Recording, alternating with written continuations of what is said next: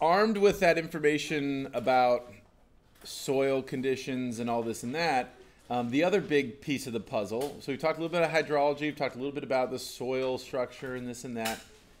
Now we need to mention some of the critters and the food webs and the interactions and things like that that happen in our systems and our systems that we're restoring. We'll do a super quick run through of community ecology, of some of the key ideas that are relevant to restoration ecology. Then we'll talk about some different areas, and then we'll talk about actual critters. I think the most important parts from community ecology that pertain to you guys, and as we think about restoring wetlands in particular, are one, the importance of having a simplified system. So rarely are we taking a huge complex system, nuking it, and then reinstalling a huge new complex system. We usually install a simplified system with fewer plant species, fewer individuals, that type of stuff, with the idea that we'd like it to be on a trajectory that it would eventually become more complex or sophisticated. But nevertheless, we start almost always with simplified systems. And that is not necessarily a bad thing. That's how we proceed with a lot of community ecology in general, regardless of the applied world. It's just these things are so complex, it's hard to get a handle on 1,000 species interacting. It's easier to get a handle on 5 species interacting. Now the key concept is zonation. The distribution of organisms by over space. Typically this is on an elevational gradient. And then succession. So the theory of succession and how that relates to restoration will be hopefully obvious. So let's start talking about zonation first. Zonation is, we're defining for our class as the repeated or consistent spatial pattern in organisms' distribution. Meaning, as we look out at this site, we observe a certain pattern, go to another site miles down the road, see maybe not exact, a very similar pattern, go several miles down the road, see that pattern again.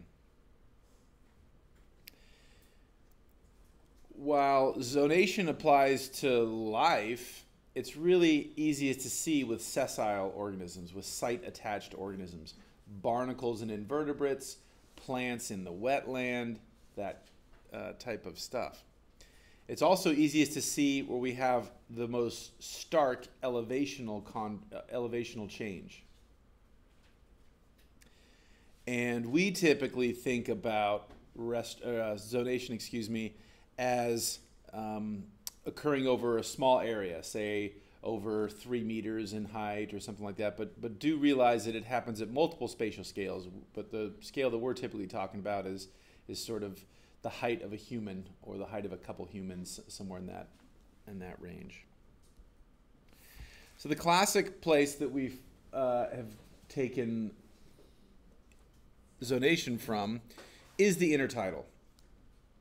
And this is really the birthplace of modern quantitative ecology, people using statistics to look at relationships, etc. And the intertidal has been super, super helpful in clarifying a lot of theory and concepts and ideas. I'm illustrating this here in Southern California with a rocky intertidal area. What we have is this is the subtidal. So this is the area that down here would be wet all the time.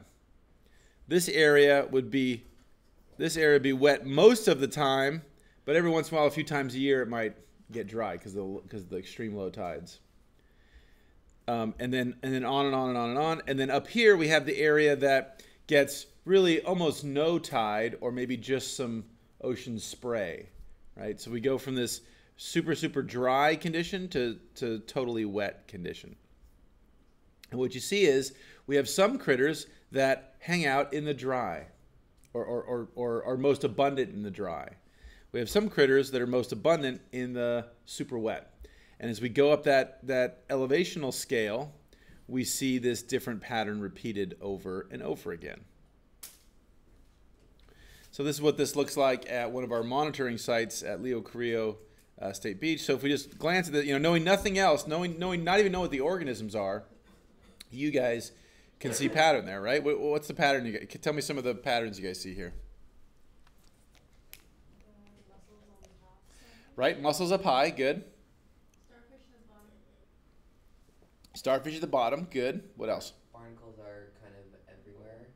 Barnacles are, okay, so Mostly to the top. Okay, so Hayden said they're everywhere, but yeah, there's a band of barnacles. It might be wide, but there's a band of barnacles, okay? There's more vegetation in the water. Right, so that's seagrass. So that's down low in the water, right? So we see that green, that green, it's actually an angiosperm, a flowering plant, unusual. Would that be considered rack? Oh, good question. That would not be considered rack because it's actually attached to the rocks. If knowing nothing else, if you just saw this picture, you could think maybe it was rack. But this stuff is actually, most of this is actually still attached, so it would not be considered rack. Rack is tissue that is broken off from the rest of the plant and is free floating. It might not be dead, but it's sort of on its way to dying. In this case, this stuff is mostly alive and kicking. So good. So okay. So right. So what's going on here, right, is that angiosperm, that grass, that terrestrial plant that lives underwater, super bizarre,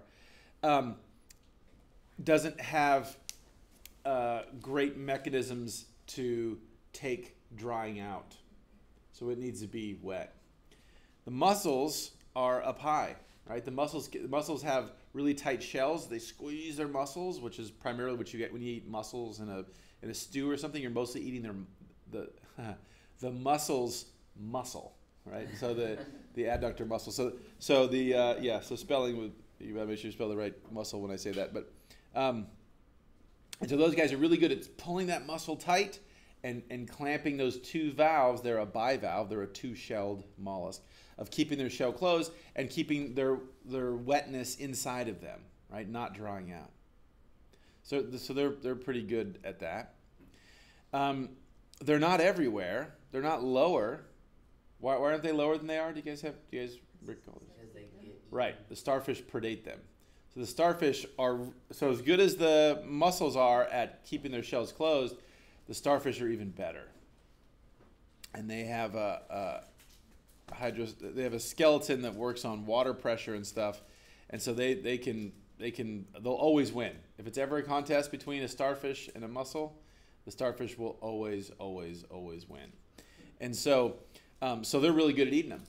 So the issue is the starfish doesn't have a great resistance to being dry, and so those guys can only go so high. So if you check them out, even right now in the low tide, they're not just doo-be-doo hanging out in the rock, right? They're in these cracks where it's going to be a little bit more humid, a little bit more wet, a little less stressful for them.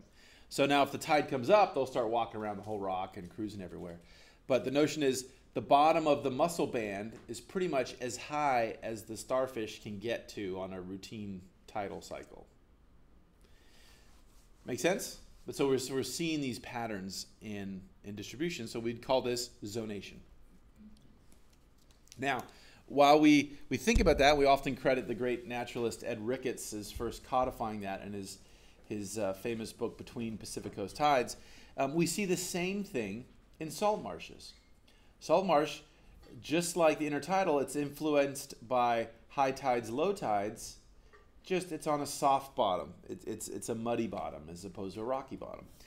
So if we look across this salt marsh, we see essentially the same thing. Now, we're talking about plants, and some of these plants are sometimes the same genus, just different species. So it takes a little bit of a more refined eye, but if we start looking, we see the same thing. And it's following the same exact patterns as we saw in the rocky intertidal. Some things are better at and can tolerate being underwater. Some things are better at being in the air, and so things are segregating in space based on those, on their physiological constraints and the ecological interactions with their fellow organisms. So, for example, here's a picture from the East Coast, and there are actually two different species of Spartina growing here. It might be, again, a little hard for you guys to tell, but you can tell that one looks more like tufty in the foreground, more like, tufts of hair, and in background, it looks more homogeneous. So that's not just looks; those are actually different species. And again, so same idea. Here now, we're just talking about our example here in Southern California. In this case, this is a diagram from a restoration plan for Bolsa Chica down south of us. A restoration that was done about, oh God, I'm getting old, I don't know, 10, 15 years ago now? And so we see, in this case, relatively simplified, again, relative to the intertidal patterns that are so obvious, but we have the water, then the mud, and we have the Spartina zone, and then we have the pickleweed zone higher up. And then from there, we transition into more terrestrial systems out of the wetland. And this is what that looks like on one of our areas. So this is this is the Malibu Lagoon restoration. This is before our current restorations. This was the restoration we did more like 5 years ago or so. So what we're looking at here is we're looking at the back of the marsh. Again, this has been all recontoured and changed. So if you guys go out there and try to take the same picture, you won't see it. But it makes the point, right? We have the wet water area, then we transition going a little bit higher into this mud flat area. And then there's actually a rack zone that you guys see there. So those sticks and twigs and floating debris have been left at that area. And then we hit, in this case, what is it? It looks like there's some Jaumea in there and that. And then we go up a little higher and we probably get into some Disticulus and et cetera. Again, not knowing the species now, you guys can just look at it and you can see that visually, right? You can see that layering of color in this case. So we have zonation in our salt marshes as well. In general, the story I'll give you guys for our salt marshes in California is gonna be like this. So on the left we have the water, and then once we come out of the water, we're gonna be in a mud flat area. So this cartoon is based on a tidal channel, a tidal creek, but the same thing applies to lagoon areas and wherever. So we're gonna start with something like Spartina foliosa, a native, not the invasive. I mean, the invasive would be there too. The invasive would be kind of everywhere, but let's talk about a generalized thing to start with. So we have our Spartina foliosa. Then we get Salicornia virginica. You should put an asterisk by Salicornia virginica. We'll talk about that later. But for now, just it's pickleweed. And then when we start to get up to the higher areas that are only infrequently touched by tidal inundation, that's where we get typically more of our diverse plant palettes. So that's where we get the Frankinias. That's where we get I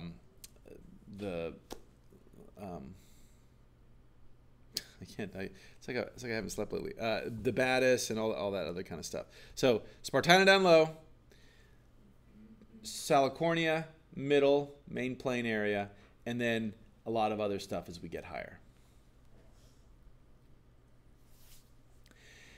In terms of our looking at the biomass, what is pretty common in our part of California is this pattern, which is, it's the same pattern I just showed you, but the Spartina tends to be not super dense. We don't see this kind of things that happen in San Francisco Bay down here on average. So we definitely have plants and everything, but it tends to be relatively lightly vegetated down low, more heavily vegetated in the mid elevation areas, and then we get to the high elevation areas. That's where we get a lot of plant biomass, and a lot of not much open space, not much bare ground. Cool. Okay, so there we go. So that's a little bit about zonation.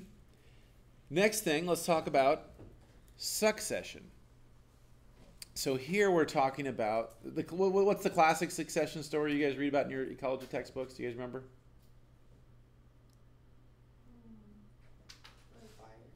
Not fires. Well, I mean, so the classic one. Well, maybe I'm old and I've used a different textbook. What's that? Kind of, yeah, kind of. So the classic one. Yes, right. So the classic one is sort of the forested meadow type story, right? Where we start off and it's a pond, and so this is usually told from the perspective of plants.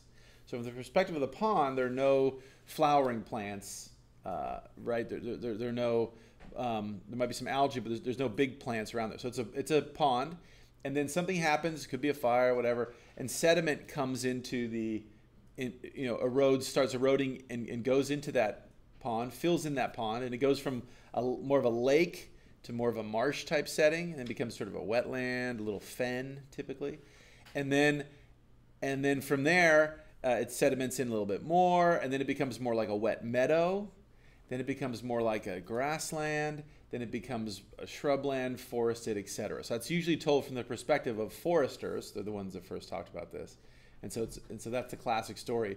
And the notion is that we're following a succession. One community is succeeding on the heels of another community and taking its place, and then in turn they are changed by the next wave that comes through. And so you can see that, for example, here in our intertidal areas as well. So this is a classic study done by Wayne Souza many years ago. But in the species don't matter. The species ulva is a very ephemeral, a thin green algae, really quick growing. So it's the weed, right? And then what you see here, so he went in and he nuked some areas, right? He cleared off some areas, so there was now no algae there. And then he just followed them. He came back and he said, okay, I'm going to go back this month and see what's there. I'm going to go back the next month and next month. And this is what you see. So this is what he found. So this is a cleaned up, pretty graph. It's not his original graph, but basically it says how much cover are these things. So we start off and early on, boom, this early successional species. Ulva comes in and ulva dominates. The green line spikes. Boom. And then after some period of time, some other slower growing, slightly less weedy species take a little bit longer to germinate or establish or get there, whatever the case may be. But eventually they do get a toehold. Eventually they get a toehold, and they start doing their due, and then they start growing, and then they displace the ulvas of the world. And we see some pattern through time. So we often see something like, again, the species don't matter, but this gelidium, the light blue line, the light blue line's the winner. If we don't do anything, if all we did was disturb the plot to start with and then didn't do anything, we'll oftentimes get a winner or a small handful of winners. We'd refer to those as the competitive dominant, right? So those guys are the best, over the long term, they're best able to kick everybody else's butt and take over, right? I'd also point out in this figure that diversity is highest where? Not at the end. In the middle, right? In the middle, right? Things are more evenly, and so we define diversity not just as a number of things, but how. And here I'm talking about the broader sense of diversity, not some simplistic species richness that sometimes people talk about as being the same thing. It's different. So we can imagine here what's more diverse, right? Is it more diverse having? So if we have 4 colored marbles in a bag, and I have 1 red, 1 blue, 1 yellow, and then 97 greens, right? That's 4 species in the bag, but most of them are hardly there at all. Or 25 of the red, 25 of the white, et cetera, like that. So that's going to be more diverse, right? Because we're more likely to encounter more different things. It's not going to be dominated by a few, and we tend to see that in the middle part of these arcs. So is that like abundance versus diversity? This graph? Yeah, well, what you just said. So the question is, so does that have to do with abundance and things? In this case, maybe not. It depends on the species as to how much biomass and things like that they have and how many individuals they make. I'm talking about, in this case, we're talking about the percent cover. So that would be the thing.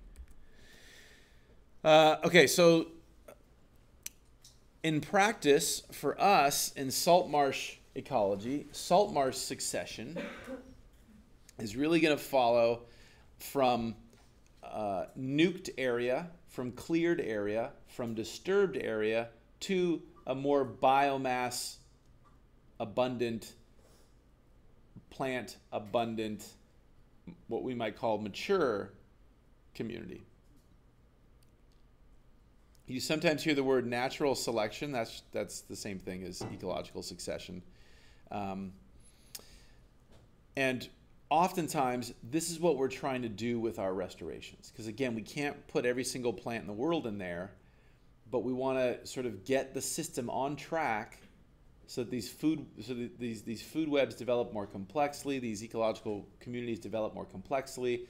And so we're trying to help sort of oftentimes push us down the path to a more mature state of ecological succession.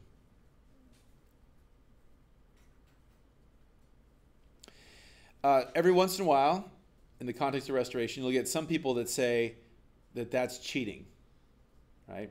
And usually this is in the context of something like an oil spill. So the oil spill comes in, nukes the wetland, and then people like us come on in, we plant some plants, and we plant few plants, let's say. And sometimes the public comes up and goes, "What are you doing? This is lame. You're letting these guys off the hook. You haven't made all the plants come back like you said you would." And the answer is, no, we understand that, but we're trying to set the stage so that with succession, right, with the natural evolution of this system, it will go to what we like. But sometimes the public doesn't really understand that. And so that is a source of contention sometimes in restoration planning and things. In general, for us in our salt marshes, since we mostly with the organisms, we typically focus on the vegetation first as the first cut, and try to get that right when it comes to organisms. And so from the plant's perspective, this is what the successional pattern will be for our Southern California wetlands, for example. It'll start with open water, and then over time it'll fill in, or again, we can talk about this going up an elevational gradient. Then it'll go to mudflat, sparsely vegetated marsh. Then those plants are able to catch more sediment, retain more sediment, and by dying have more organics and stuff in the soil, essentially enrich the soil, make it better able to support plant growth. And then we get the more abundant marsh conditions that we have lots of biomass and individuals and everything. And then if nothing else happens, oftentimes there'll be a competitive dominant that'll come in there. Does that make sense?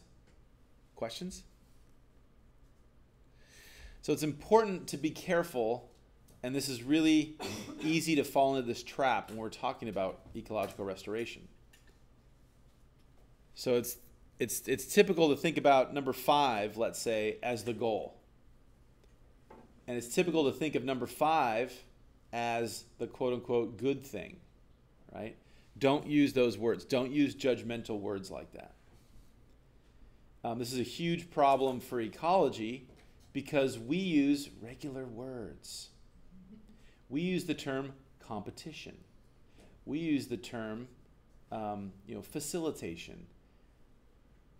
Things that everybody understands. If we had, for our ecological concepts, if we had words like quark, right, and gluon, right, stuff like that, people wouldn't be uptight, right? We'd say whatever and it'd be fine.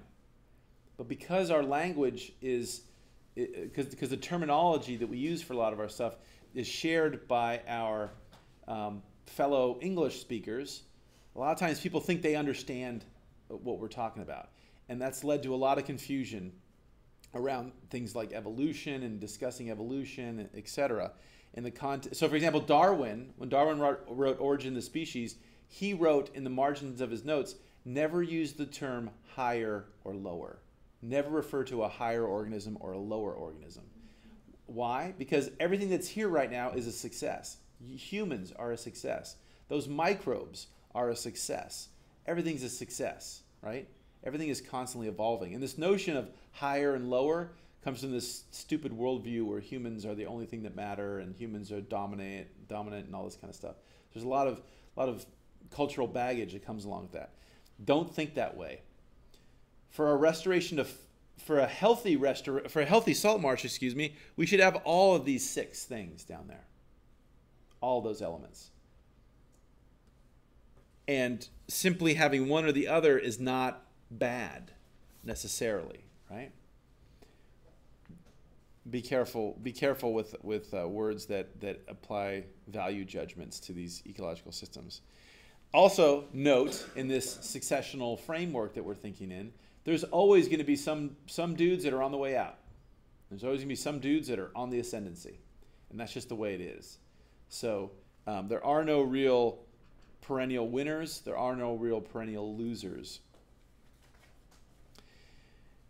I suggest it's best to think of these systems as early, middle, and late successional times, as opposed to, best or worst or other terms.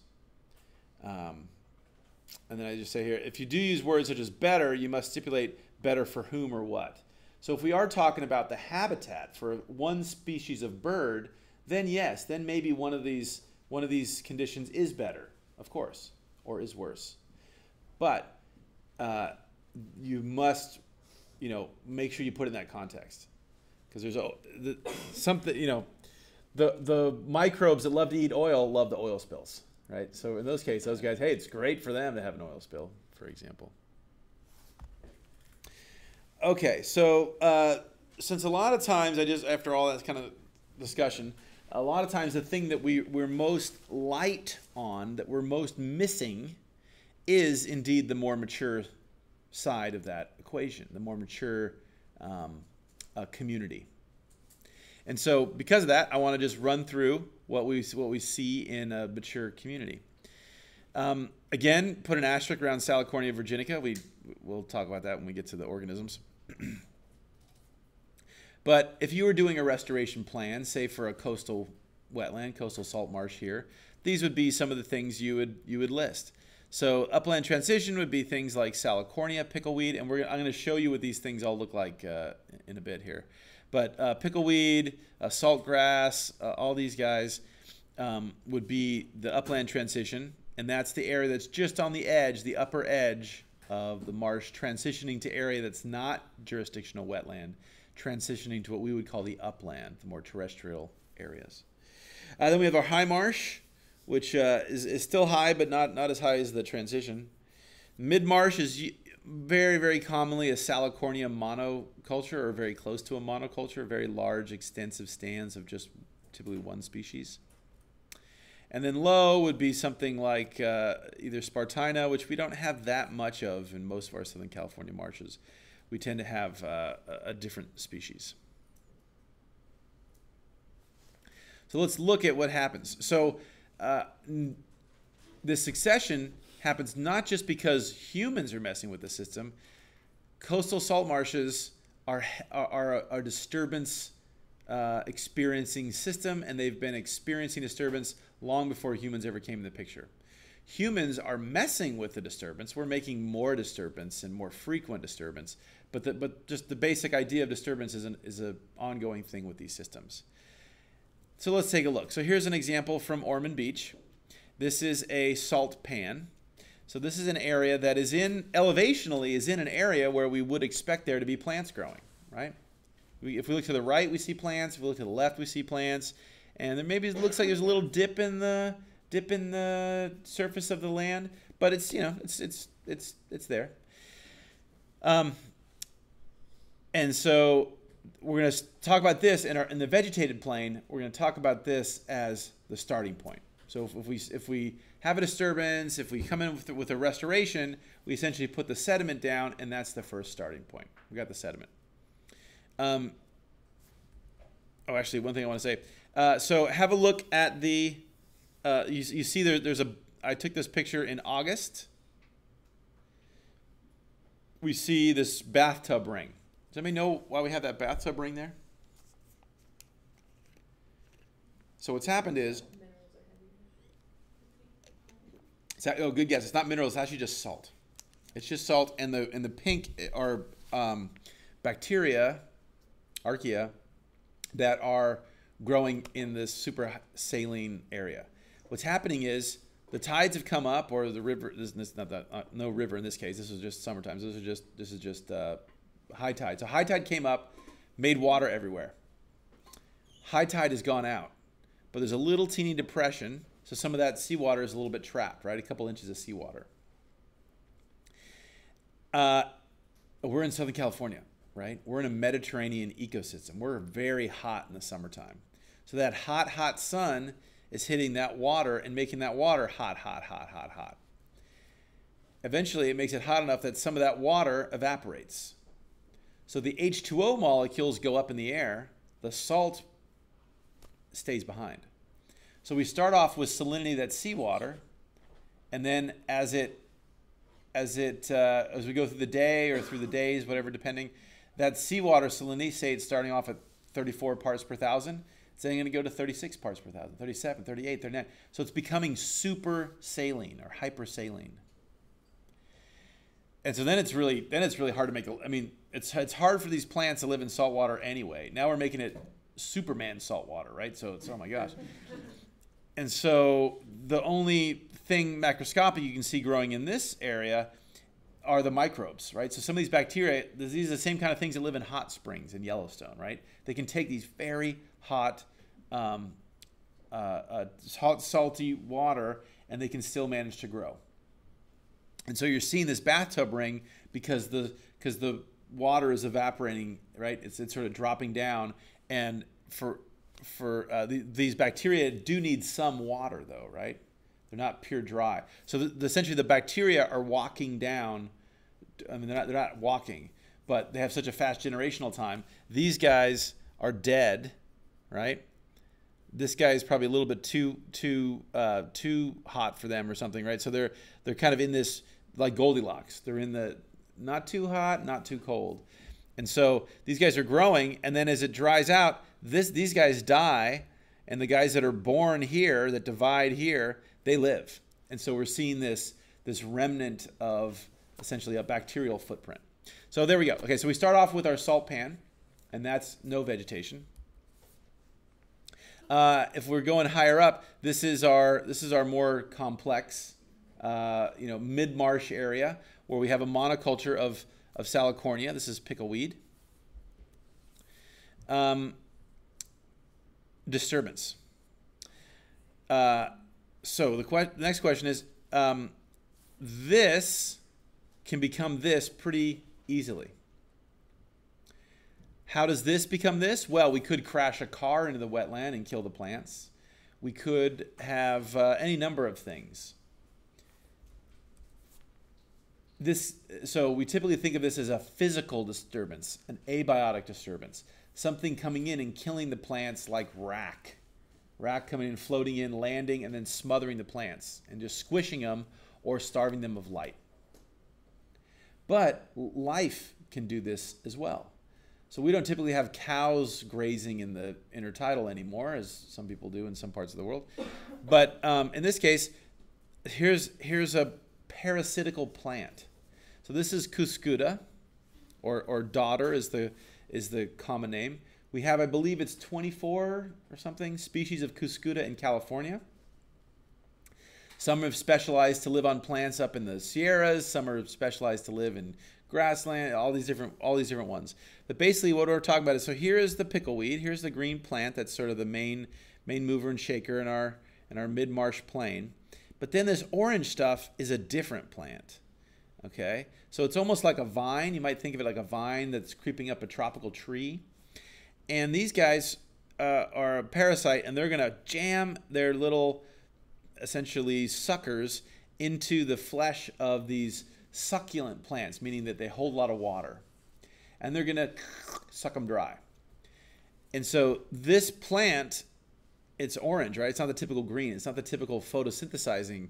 It's not the typical plant that's trying to make every single part of its tissue be photosynthetic. Instead, this guy is working on making tendrils that can attack more plant stems and suck out more of the life-giving liquids and sugars and things like that from those guys. So this is when it starts. When it gets more intense, the plants can look orange, like completely covered in this membrane of parasitical tendrils. And if you have a look. See this guy? He's all plump. He's circular. He looks like a cone, a cylinder. Not a cone, a cylinder. Check out this guy. Look at him. He looks like we stuck a syringe in and sucked out all the water. And that's literally what's happened. All that all that material, all that sugar, all that water has been sucked out of the green plant and it's now in the white plant. In this case, it's near the end of its life cycle. So dodder, again, the common name is Dodder, dodder. Cuscuta is the genus. It's an annual. So this doesn't live for years and years. It's got a growing season, it dies. So this guy is now sucked off. Basically the vampire has parasitized that poor victim and getting ready to reproduce. So the daughter has set flowers, right? So now it's just like it's an angiosperm. So it's just like it's going to be pollinated and it's going to set seeds, and those seeds are going to, eventually germinate and start the process all over.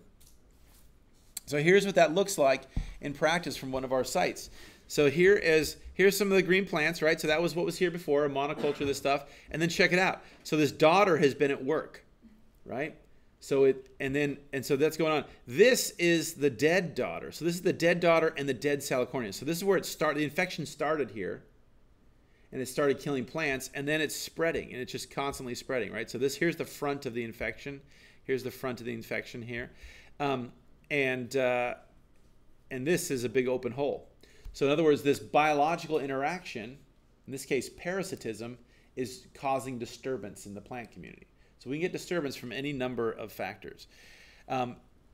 Most typically, though, we think about this in the form of rack deposition. So either rack coming from the ocean, or much more of a management concern for us, and a lot of the wetlands we work on restoring here in Southern California have stuff coming down the watershed. So in this case, we're looking at, let's see, China Camp. This is invasive Spartina rack. This is the dead stems of the invaders. And then this is a similar project. I was helping my friend out up in Washington. Some of you guys know John Lambrinos. This was his postdoctoral project. Anyway, so this stuff will also kill the plants, just like the daughter will, right? It'll physically crush the plants. And if it's there long enough, it'll actually make them die because they can't get enough photosynthesis, right? It's like putting a black tarp over them. So here what I've done is I've gone and I've pulled off some of these stems, and what you see inside are all these seeds trying to germinate. But if you look at them, they are what the botanists would call ateliated, meaning they're white. See how I have these look like bean sprouts, right? That you guys might get at in the restaurant if you're all healthy and you guys like to eat salads and stuff. And so and then these guys, there's a little bit of light. So these guys are green, but look at these leaves. The leaves are even yellow. So if I hadn't pulled this rack off, these seeds germinated, but they would have died, right? So they had the right temperature, they had the right moisture to germinate, but they germinated. And the idea is, the seed thinks he's a couple millimeters under the soil. It's like, okay, let's use our energy reserves and grow to the surface. But then they're like, wait, what? It's not the surface yet. Let me grow a little more. Wait, what? And so basically this plant is on these germlings are on their way to dying because they're not going to be able to get through the foot thick of rack before they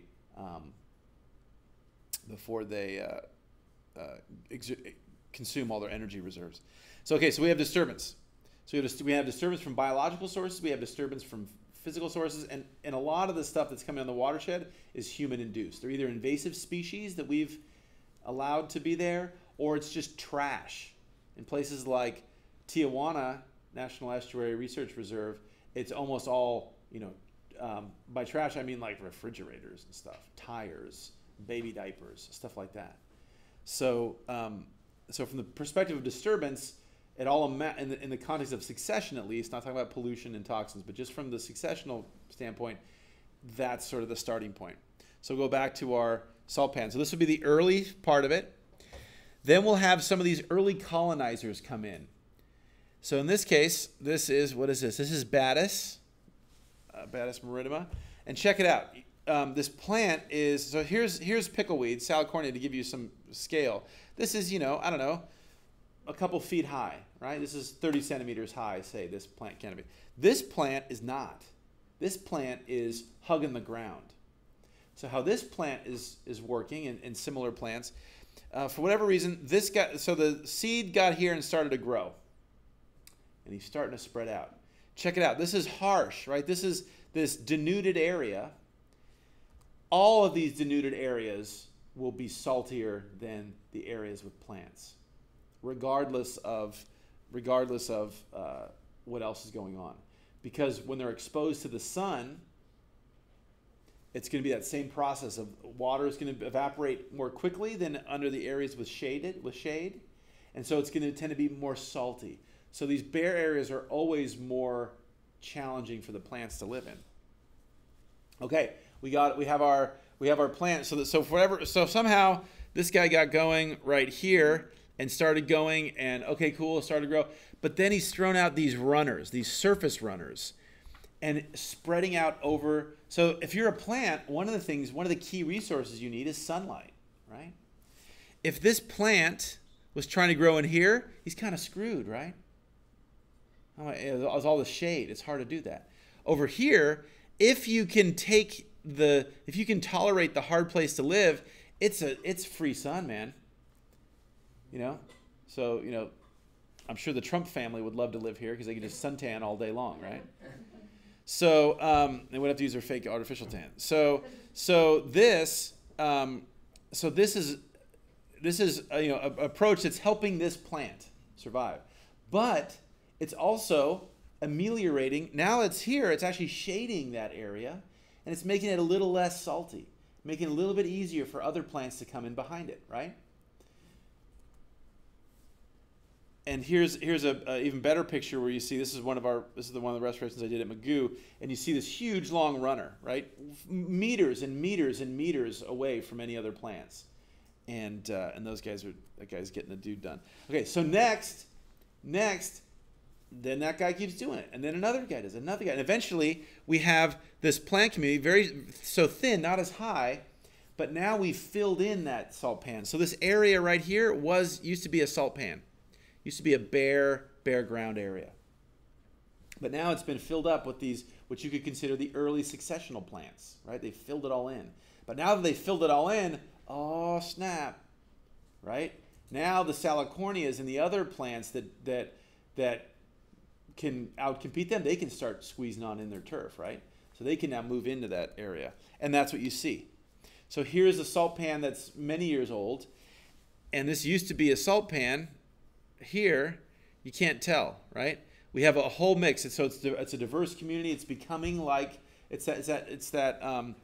that culmination of stuff. And then this would be even later in the story. So check it out. Now we have essentially a monoculture there, right? The best competitor elbowed everybody else out. Eventually, elbowed everybody out. So that's our pattern in our Southern California coastal salt marsh. So I just want to give you a precautionary principle before we go on and start talking about actual individuals.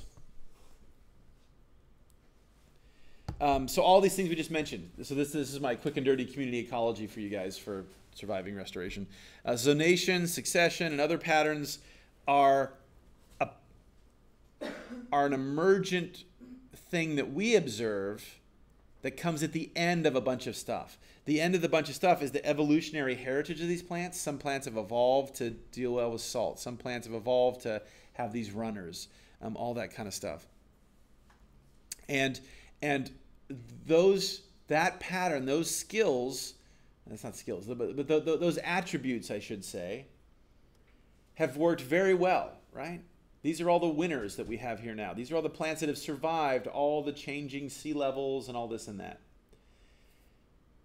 Cool. The world we are entering is becoming upended with many things, mostly just the massive human footprint we have on the planet, but especially in the case of coastal salt marshes, climate change.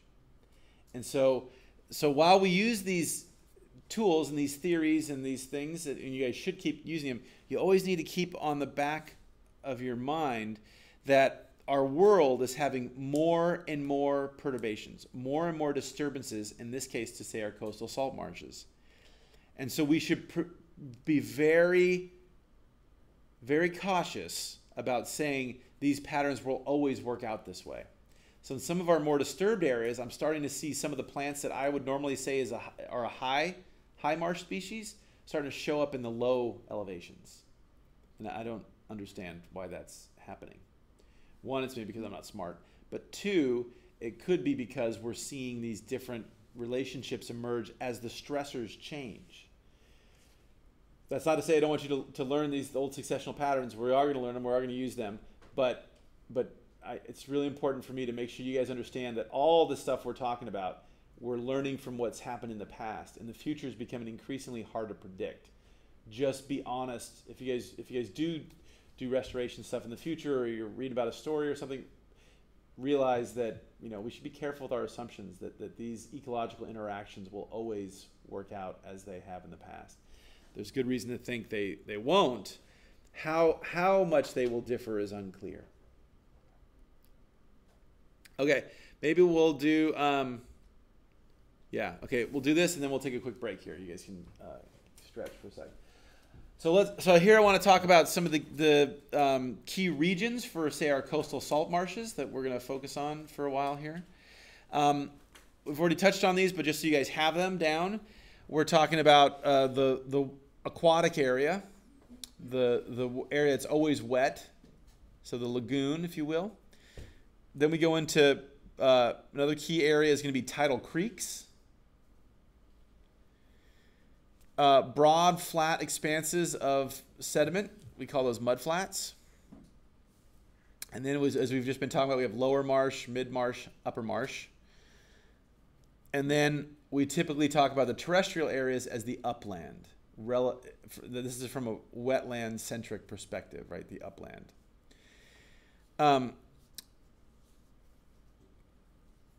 We can also talk about, so those are just sort of different regions of the marsh. We can also talk about going from the ocean in towards the interior part of California.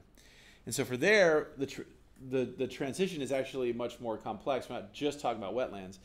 And so we there usually start with the beach or the foredune, meaning the dunes that are facing the ocean spray.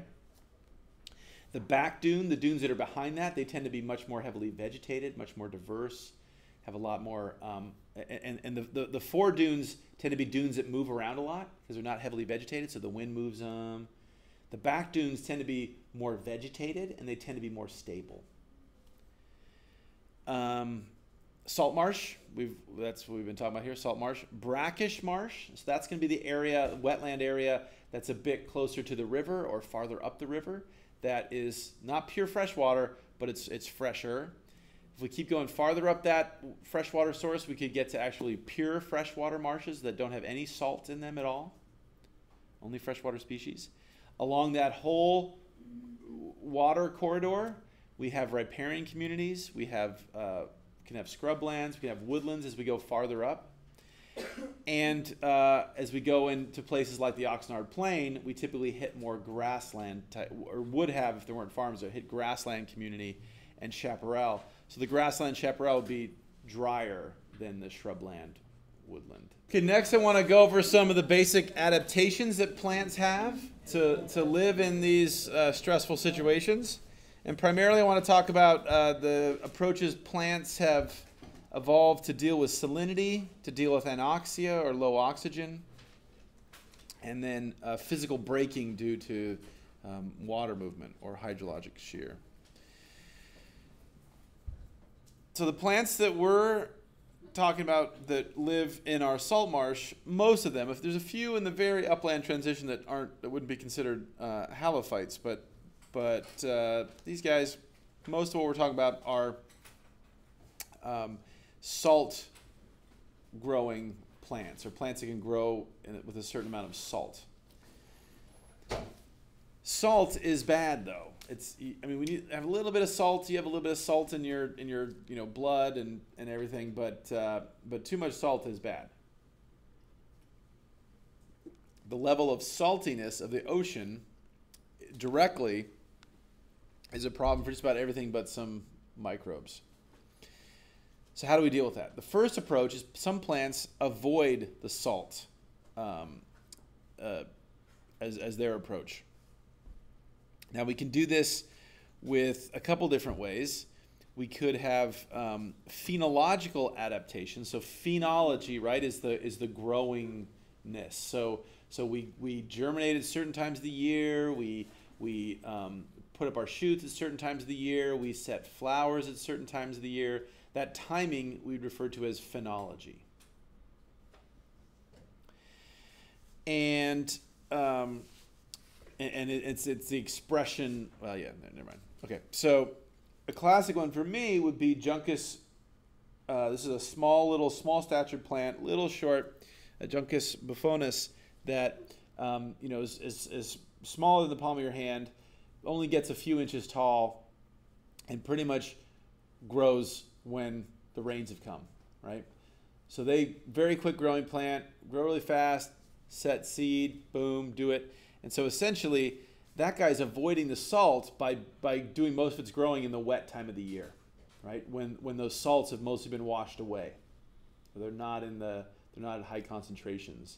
So and then when the salt does come, that plant might be in the salt marsh, but that plant is going to be in the form of a seed, right? A resting seed in a resistant protective coating, waiting for the fresh water to come. So that's one approach. Another approach would be some type of physiology that can allow you to do your stuff while there's salt water around you or near you.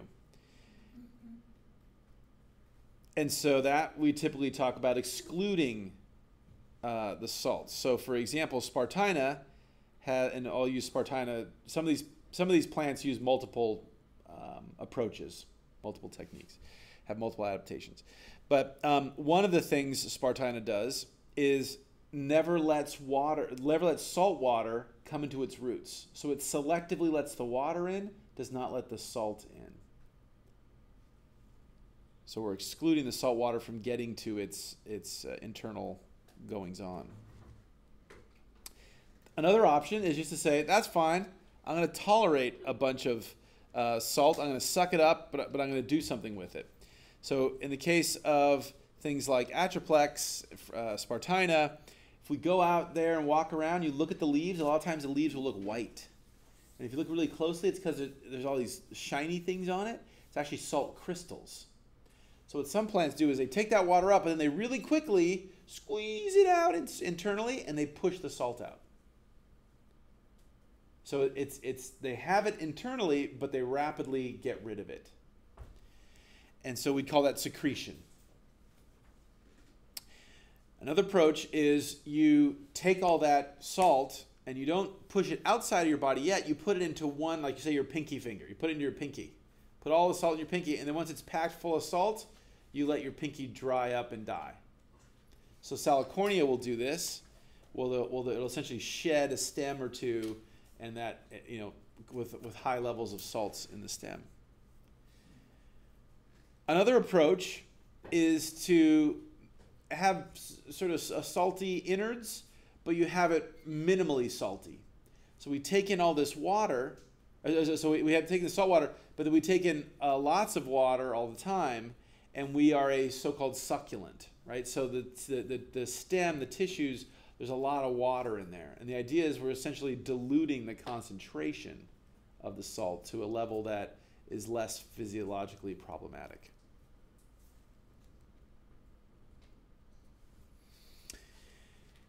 The problem with so those ones I just talked about are salt adaptations. So that's for our salt marsh. Not just salt marsh. Other areas around the world have salty soils and stuff, but especially classic for salt marsh. Anoxia is a problem for every single wetland, no matter where you are. Salt marsh, freshwater marsh, whatever. Again, this is a property of these wetland systems. And it's not a bad thing. It's just a reality of the system. So we need to deal with these low oxygen conditions. We have a lot of rotting, decaying matter, right, in the sediments.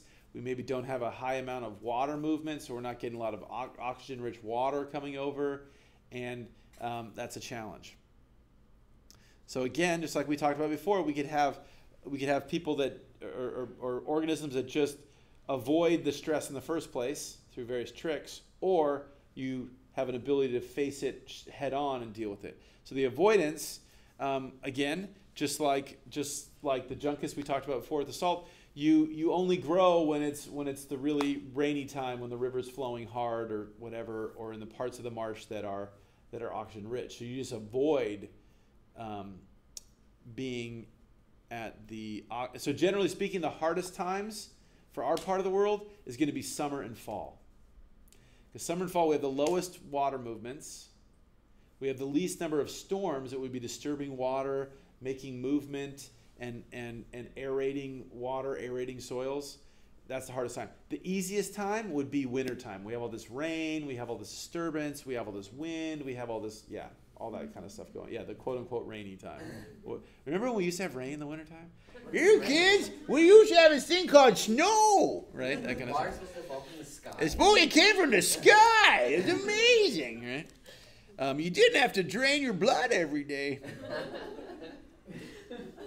So we have this. So there's adaptations to just be there when it's the time of the year when it's not oxygen poor, or we can have some adaptations to. So, for example, we can have these erenchyma, which are classically in Spartina. These are air gaps. These are spaces inside of their tissues, inside their stems, and so that airspace oxygenates the helps their body function in an oxygen-rich environment.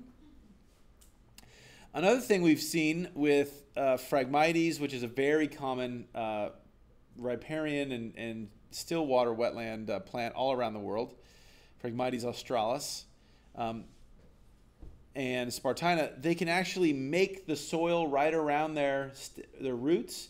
They can leak oxygen into the roots and into outside the roots into the soil, and that makes the soil more oxic, more aerated, which is pretty cool.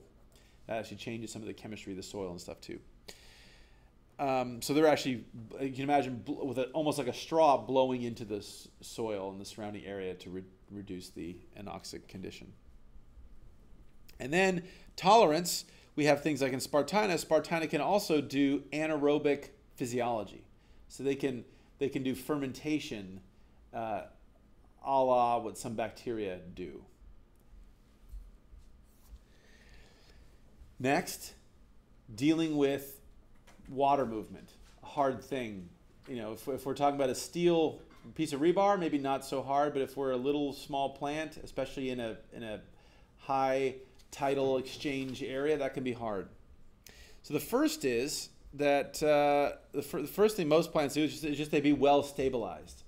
So they anchor themselves really, really well. This is generally not a hard pack clay type soils, right, which we think of as being hard. These are more muddy type environments. So it's even harder to hold on when you're in mud, right? Because if it starts flowing pretty quickly, you can just be taken out. So the general approach is to have, in these situations, is to have strong structural adaptations. And so here what I'm showing you on the bottom is one of the first experiments I did a long time ago to try to look at this. And so what you see is I've not just sampled the above ground plants. This is a planting experiment I did in a restoration to see what would be best. And so I planted different areas of the marsh with different mixes of plants. So the one on the left is just pure Salicornia. The one in the middle is the next one is just pure Frankinia, another common wetland plant, and then a third species. And then on the right, it's a diverse mix of plants. Now, this is just one snapshot of the experiment, so just keep that in mind. But what you see is, and I started off taking a 1 foot by 1 foot by 1 foot block of mud, cut it out of the marsh. And then I started doing it, and I said, oh my God, this is hard. I'm going to give it to my technician to do. So we said, hey, very nice lady, and she was so sweet and so nice, she'd never say no. So I said, can you do this? Sure. And so I go in, and I'm saying, hey, where's the data? Oh yeah, I'm still working on it. Oh, okay, well, great. So I'll come back tomorrow. How's it going? Hey, I'm still working on it. So the problem was what we're cutting out here are not just the main roots, which are what most people have looked at. We're looking at the root hairs. So all the little teeny fibrous, little teeny sub branches, sub branches of the roots. There's so many micro roots that it was essentially impossible for her to clean them. So she was by hand basically pulling off all these sediment particles off the roots. So then I said, oh, that's crazy. That's too much work. Let's just do this half of the block.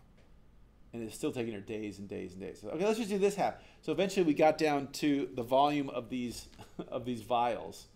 And that was taking like, a couple hours. So a fantastic illustration of how dense these roots are. We see the above ground part of the story, and we tend to think as above ground organisms that that's where the story is. There's a lot of interesting stuff going on in the soil. And so in this case, what we're looking at is this incredible root structure. Amongst other things, that helps to anchor these plants, right? In these, you don't see big carrot type roots here, right? Because that wouldn't really work. As soon as the carrot started to get pulled out, the whole carrot would fall out.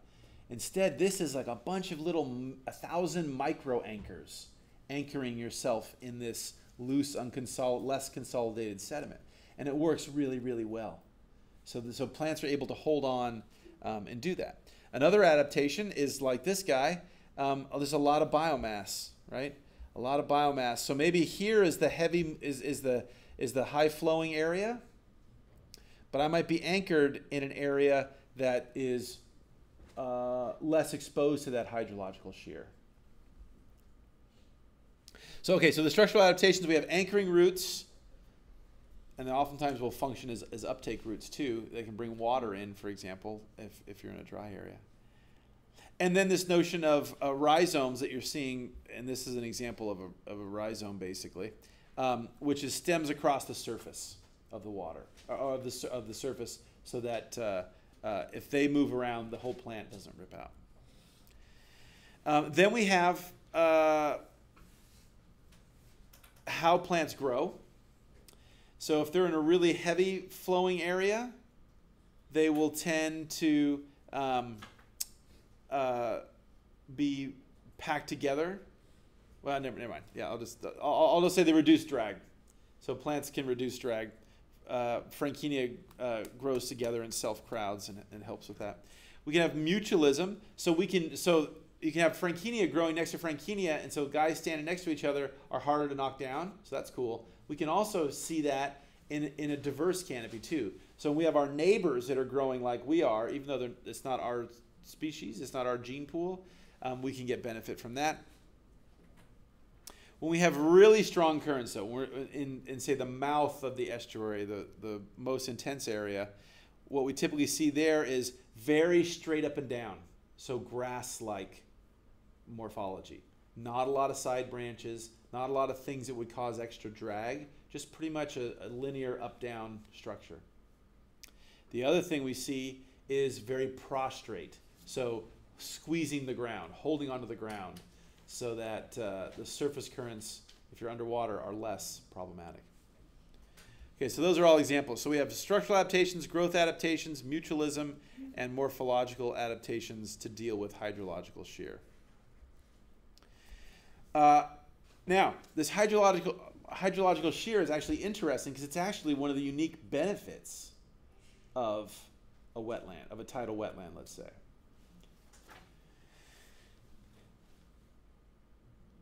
This hydrological shear can be used by the plant to get free energy in the form of dispersal. Most of our plants that we have in the salt marsh are not wind dispersed. They're not little teeny tiny seeds that blow away on the wind. Instead, they are typically floating seeds. So if they want to get to it, if they want to colonize a new bare area or a new area, they're going to float.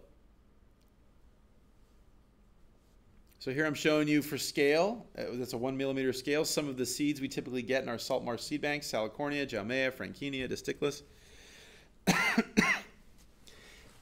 and these guys take advantage of this, a lot of water movement they get the benefit of that. Also, what some plants do in these really high shear environments is they just say, that's fine, you can snap off my stem, screw you. And that stem will then land, and that stem can generate a new plant. So we call that fragmentation. The classic case for us, it's actually an invader, it's a huge problem for us, but the classic case for us would be Arundo donax. So our invasive Arundo in our streams, one of the reasons it's so good is when it breaks off, when a storm happens and the stem, this is a grass, when the stem breaks off and it floats down, it lands, that stem will resprout and turn into a whole new plant. Willows do the same thing. So when we do willow restorations, we'll go out and see our willow restoration at some point soon. When we go out and see that, what we do is we literally just go to a willow tree, cut the stem, and then go take that stem and jam it in the ground. That doesn't work for most plants. Most plants, you can't go to your rose bush, just cut a stem and jam the stem in the ground and go, here you go with the rose bush, right? It'll die in a day or two, right? But these plants that have grown up with this hydrological shear, have evolved with this hydrological shear, they said, okay, fine, I'm just going with the flow, right? Go ahead, snap me. So the I Ching is one of my favorite lines from the I Ching is, bend and be straight, yield and overcome, and that's what these plants are doing, right? So they're kind of taking the movement, just go, yeah, go ahead, break me, dude, screw you, and then break you, haha, and now that plant that was broken off is going to land somewhere, germinate, and the plant that was snapped, the original plant, if it has enough resources, it'll just send up a new stem. So that fragmentation is a key thing. And then this notion of resilience, this is a bit more related to any disturbance. This isn't necessarily just hydrological shear, but we can just be a growth dominant. And what we see is, in general, just like our chaparral, which is heavily driven by fire, and one of the main plant approaches to make a living is to be really great resprouters. To resprout, there's a whole plant got burned up, the stump's left, but then we resprout a new plant from our stem. Same thing with our wetland plants. So a lot of them are really good resprouters. Again, yep, you're going to snap off my branches, that's fine. I'm going to grow some new branches. And then in general, most of our wetland plants, especially salt marsh plants, the tissue we see comes from clonal break, comes from non-sexual reproduction, right? Comes from making more and more tissues, copies of ourselves, as opposed to new seeds landing and having new seeds generate the plant tissue that we're typically seeing. Okay, when we talk about animals, what we tend to see in our salt marshes are medium and small bodied animals. We have big bodied, we have coyotes and things too, but small things tend to dominate relative to some of our other marine environments or other terrestrial environments. The medium smallest guys tend to be the residents. These would be the mice, the field mice and things like that. Larger organisms, again, like our coyotes, those guys tend to be occasional visitors during the right tide time. So the coyotes will definitely come into the salt marsh, but they're going to come in at low tide. And then when the tide starts coming up, they're going to leave. Whereas the small guys typically will build nests that may be up in the vegetation, that they can survive being wetted and stuff like that. It's important to note that, again, old school thinking, we tended to focus on the big stuff.